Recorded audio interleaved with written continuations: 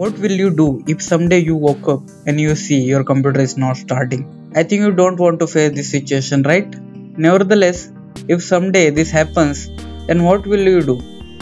Don't worry, I have covered you. What's up guys, this is Anurag back with another video. So guys, as you saw in the beginning of this video, I am going to show you some basic troubleshooting steps to do when your computer is not working. So without wasting any more time, let's get straight into the video. First, we'll discuss some scenarios that will help to understand your problem and solution of the problem. The first scenario is your CPU is starting, means its power indicator light is glowing but nothing showing in your monitor. In this case, first you should check the power, whether the power is coming to your monitor or not. If not, then check the other sockets or check by replacing cable. It should solve your problem. The second scenario here is your CPU is starting but in your monitor showing no signal. In this case, you should first check the numlock LED on your keyboard is glowing or not. If glowing, means your computer is running. Here we'll need to check two things. First is the video out and second VGA/HDMI cable.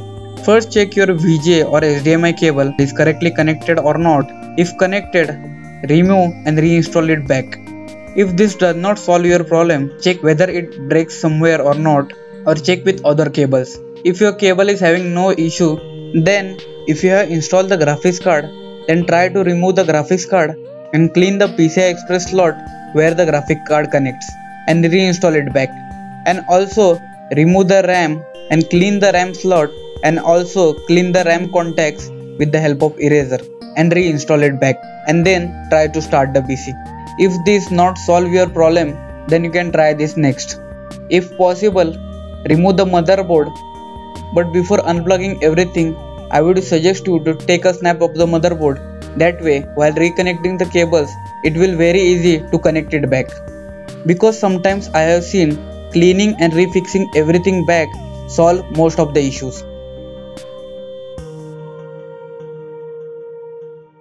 And also, if you have old Intel motherboards, then sometimes if your CMOS battery is dead, that will also cause the no display.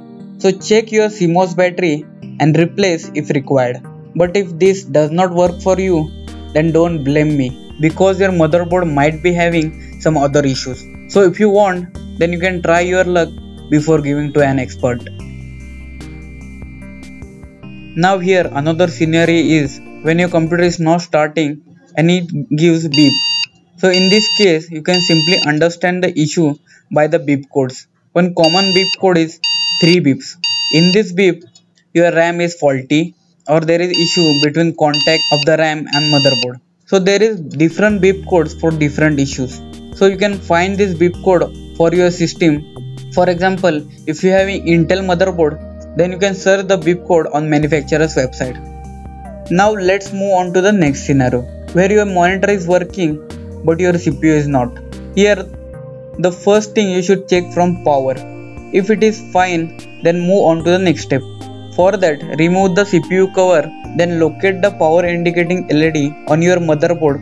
Most of the motherboard has power indicator LED. So check if it is glowing or not. If it is glowing, means your PC is getting power. Then you can try to turn on the CPU by bypassing the power button. For that, locate your power button cable, then remove it from the motherboard.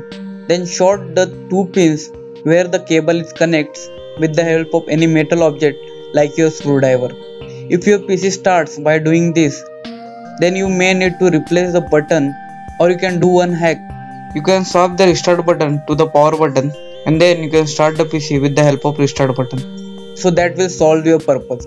And if your motherboard power indicating LED is not glowing, or by shorting the pins of the motherboards not solve the issue, then you can try to reinstall your power supply and then try to start the machine. If this also not solves your issue, then your power supply might be having some issues. You can check the power supply by shorting 2 wires.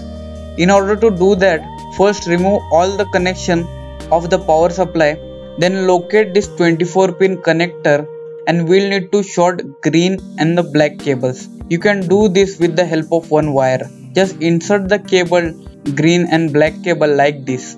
by doing this or by shorting the wires pins the power supply fan, then the chances of your power supply might not have any issue. If you have additional working PC, then you can swap the power supply and cross check it. If you don't have one, then you have to submit the desktop to the expert. Or if your fan is not spinning by shorting the pins, then your power supply is dead. In this case, you can simply purchase the same rating power supply and replace by it your own. It should solve your problem. And I think I have discussed most of the hardware issue. If you want, then I can make video on software issues. If I missed something in this video, then do let me know in the comment section below. Well, that is it for today's video. If this video is helpful to you, then please hit the like button and subscribe to my YouTube channel, because many more videos like this are really coming soon on the channel. Thank you guys for watching. This has been Anurag and I will see you later guys.